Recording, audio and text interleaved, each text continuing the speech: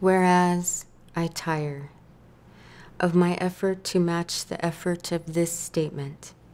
Whereas Native peoples and non-Native settlers engaged in numerous armed conflicts in which, unfortunately, both took innocent lives, including those of women and children.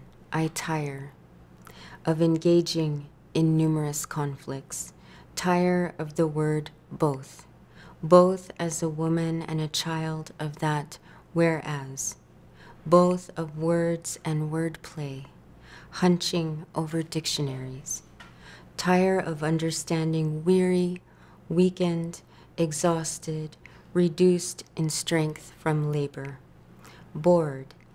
The art of poetry allows an openness, a flexibility, and sort of it allows me and it allows the reader to travel in a way that is not a straight line, beginning to end.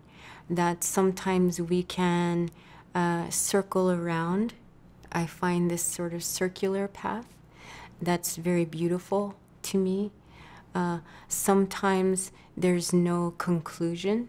There's no neat end. That's the beauty of a poem.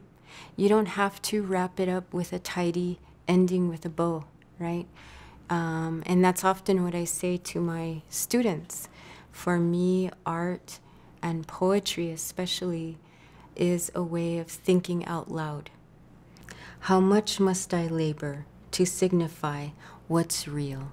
Really, I am 5 feet 10 inches. Really, I sleep on the right side of the bed.